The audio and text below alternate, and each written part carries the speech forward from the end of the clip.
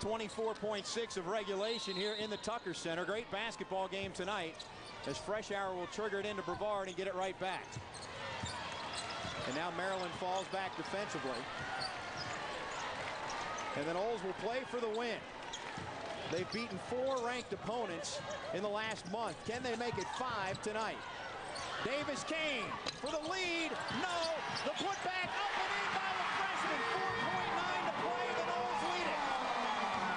Brevard able to go up over Lyles to get the ball. However, there's time. Kristi Toliver can work some magic. Toliver for the win. She got it. Maryland has stunned Florida State. And they're waving it off. Was a timeout called? What are they waving off? They're going to look. The only thing they can check here. Make sure she got the shot off in time. To make sure she got the shot off before the horn sounded, and to see her foot on the line, whether or not her foot was behind the line, to make sure it was a three-pointer.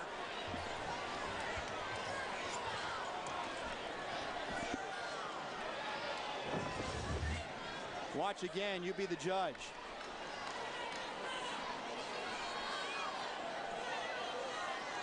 She definitely got the shot off in time. Florida State fans and coaches wanted to travel. You can see where her foot slid a little bit, but that back foot looked fairly stationary. And it is good. The signal comes from the official, D. Cantner, and Maryland escapes with a 1-point win, 72-71. On the same court where less than a week ago, Ty Lawson hit a running 3 to stun the FSU men. It's Kristi Toliver who pulls a page out of the Carolina playbook and rips the heart right out of the Seminoles, 72-71. What a game. Let's watch it one more time, the steak and shake play of the game. And what's interesting is Florida State had a timeout and didn't take it because they didn't want Maryland to have a chance to set up their play. And you needed to defend Toliver a little more closely coming up the floor. As we've seen these heroics before. They won a national championship on a shot that sent them into overtime against Duke.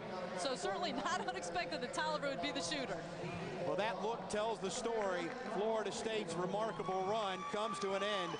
72-71 the final, but what a terrific basketball game tonight played by the Knowles and the Maryland Terrapins as Maryland sneaks out of Tallahassee and will head back to College Park with a win.